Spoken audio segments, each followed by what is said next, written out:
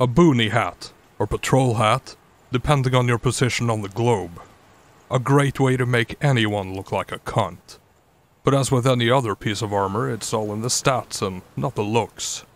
Its intended purpose is to keep the sun out, or in the case of this hat, wet weather, to keep the rain out, although it works well for both. Much like the selective serotonin reuptake inhibitors you take every day to be able to get out of bed in the morning, this too has a nice collection of off-label uses. It can be strapped to a camera on a tripod to serve as a rain canopy or a makeshift lens hood. If you're out and about and you're suddenly caught off guard by a sprawling carpet of fungi or other edibles, its chin strap allows it to be swiftly repurposed as a basket. Like in this photo from last year when I was startled by a flock of funnel chanterelles.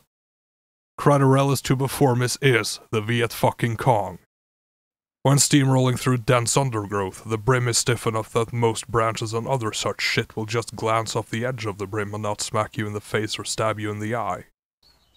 A boonie hat can normally be used to filter out larger particles from water, but this one's waterproof, so... tactical bird bath, I suppose? But what about the foliage ring? Surely that can be used for something, right? Well, not really. You could put a bunch of shit in it like you're on the goddamn Ho Chi Minh Trail, but it's not recommended. Everything will just fall out or deform the hat, making it unwearable. One thing that can be convenient, however, is to store a mosquito net up there when it's not in use. It's not likely to fall out due to its weight, and it won't deform the hat. Like so. Pretend my buff is a mosquito net.